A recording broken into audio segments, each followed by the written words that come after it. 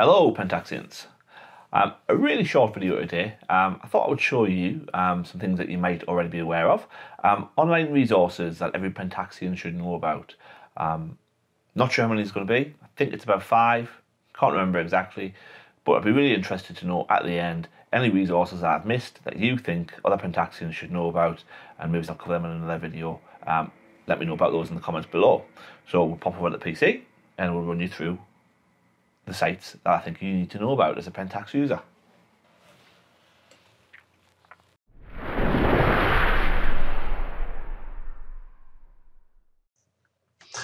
I'll put the link to all of the websites that I mentioned on here in the description below. The first one, and one perhaps a lot of people don't necessarily know about, is the Moss Photos Pentax Lenses Explained page. When I first started shooting Pentax, there was so much legacy glass that I found this page to be unbelievably helpful. It explains how the lenses are named within Pentax. So you have section 1, the lens coding, the lens series, f-stop, the focal length, and what the suffixes mean. And then at the top of the page here, we have a table which tells you the different series of lenses, and a nice, simple tick box exercise that lets you know what is and what isn't available on a single lens. So you can quickly say, of looking at an M series lens, it hasn't got auto aperture, it hasn't got autofocus. An A series lens has got auto aperture but doesn't have autofocus, etc. You can see that the DFAs have quick shift, but only some of the DA series have. I think it's a really good and useful reference point. It also explains a bit about the Pentax lenses generally, but that is my #1 starting point for anybody getting to know the whole Pentax ecosystem. Now, another fantastic resource is, when you're looking at lenses, is the Pentax lenses database put together over on Pentax forums. I'll talk more about Pentax forums shortly, but this particular area of their website, the lens database, is an invaluable resource. If you're cruising eBay or wherever and you're looking at a lens, or you see a lens for sale somewhere and you want to know what people think of it, not just your DP reviews, etc., but actual Pentax users, you can come here and you can find virtually any lens ever produced with user reviews. It's divided up into Pentax lenses, third-party lens reviews, so that'd be Sigma, your Tamrons, etc., accessory reviews, and there are camera reviews there as well. But if we just have a quick look at lens reviews, you'll see that we have sectioned out by digital era and film era. They use the naming system that we mentioned over on the last website to help you work out what lenses you're looking for and narrow them down. When we look at the third party page, we'll see it's designed up by manufacturer, so Sigma, then we'll have their current range and their legacy range, so you're not expected to learn all the name and culture for third party lenses. In my time as a Pentax shooter, I have found this as to be an absolutely invaluable resource. And most of the time when somebody comes onto some sort of community that I'm part of and asks, does anybody know about this lens, I'll normally point them to its entry on this particular website. You see the DFA 50mm, which is the latest lens, already has 26 reviews. There are average scores, and people tend to post examples of the images in the review as well. So it's an absolutely fantastic resource. Pentax forums, though, is a much bigger website. Because articles, information, news. Its news tends to be a bit more reliable than sites like Pentax Rumors, which I'm not even going to give the link to at this point. You can find it from Google easily enough, and it's a bit of a mishmash of a site. But we also have a marketplace where Pentaxians will sell their gear to other Pentaxians, which is a particularly useful resource. I found it to be quite North American focused. If you look here at the listings, it'll tell you where the location is, which means as a European living in the United Kingdom, it's not always the best resource for me, but it is a useful resource for any of you on the other side of the water, or those willing to ship things worldwide and just wait for them to arrive. A similar website to Pentax Forums is the Pentax user website. Again, has a lot of news, etc. It doesn't have the same lens database. It's a community site. It tends to be a little bit more European focused, though there are plenty of North American, Asian members, etc. It's helpfully sponsored by SRR Microsystems, who are the UK's and possibly Europe's biggest Pentax dealer. And one of the things that you'll find is when they have deals on for Pentax discounts, they will post the codes to use at their checkout. Like for Black Friday, for example. I should have queued this up in advance. In this particular website before they make them public via their own advertising and media channels. So it's definitely worth being a member of this website and having a look in the forums. They'll often do things as well for registered members, like they will give free postage if you are shipping, or discounted shipping into Europe if you simply add your username. The other resource that I want to mention for Pentax shooters is Facebook. I'm not sure if it's something about the demographic of Pentaxians tend to be a little bit older, people who've been using their cameras since the digital era, but there are a lot of groups, all very helpful. I've never found a bad one on Facebook with Pentax users.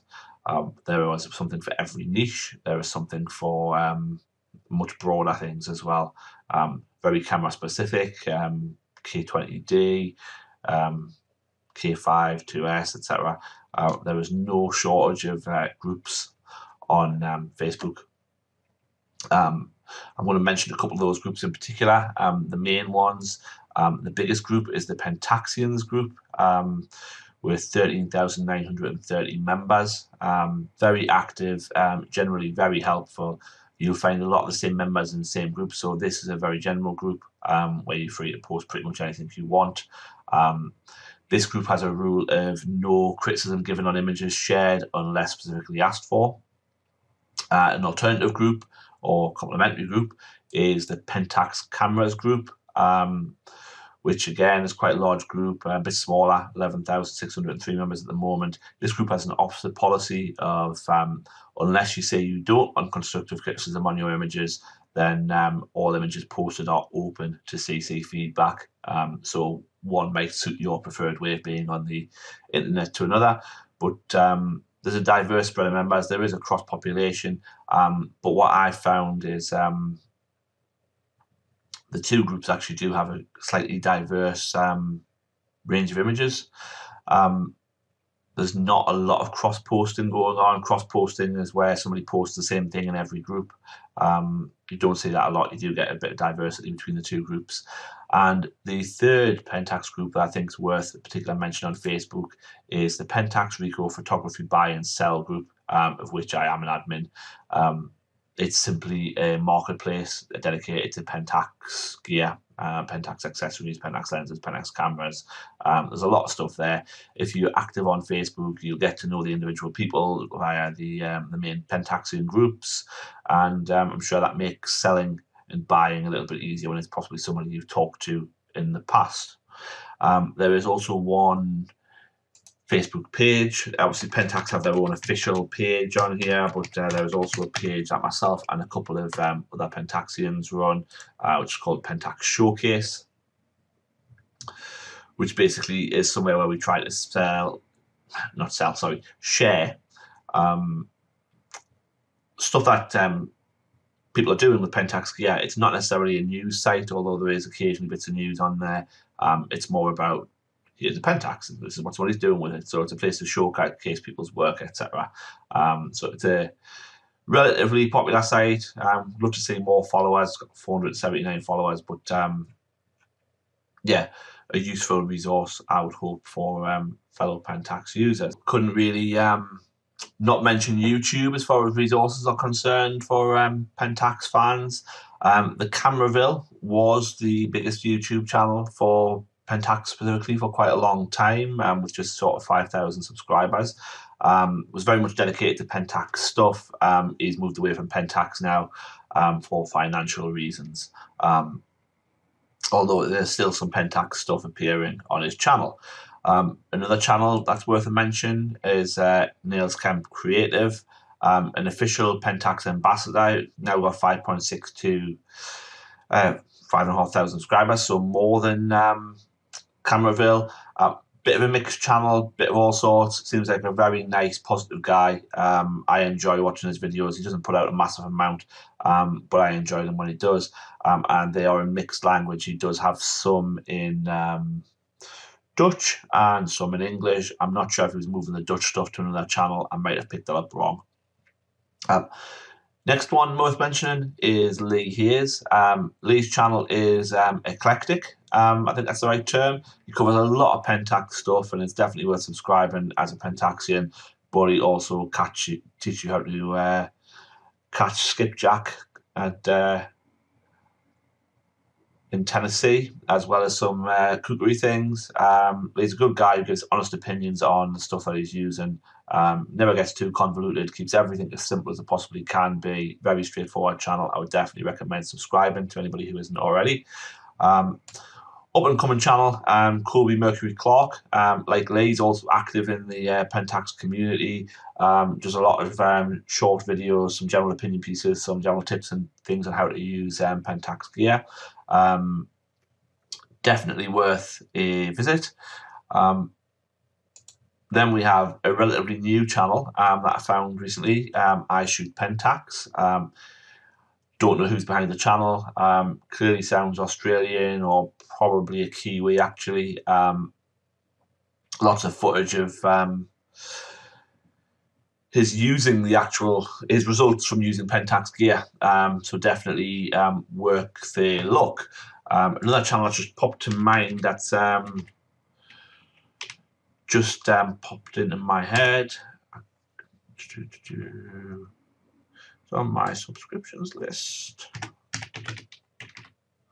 Snappy Pick, active in the photography community, in the Pentax photography community, I should say. Sorry, does well-made but quite short videos on a lot of vintage gear. Definitely worth checking the channel out. Growing quickly, 817 subscribers, and I don't think it was that many that long ago. Again, a bit like Lee, straightforward stuff, but he puts a lot of production value into putting his videos together, I would say. And then we have Matt Bishop, who is active in the Facebook community. Matt's channel doesn't really feature gear that much, but he does shoot a Pentax, landscape photographer. So it's probably worth checking out for those of you who are into the landscape stuff. And of course, I have to mention my own channel. Trying to put as much content out there as I can.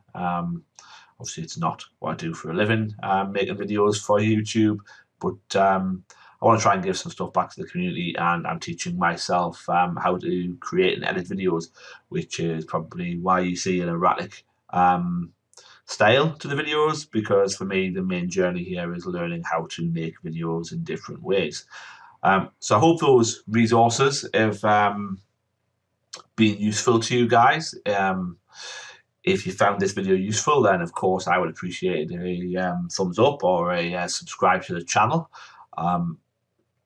That's always appreciated. But particularly any resources that you know that you think I've missed, stick them in the comment section below. I would be very, very pleased to read them. And perhaps I'll do an updated video sharing them, and I will put links to all of the resources I've shown in this video in the description. Thank you, and I'll see you soon.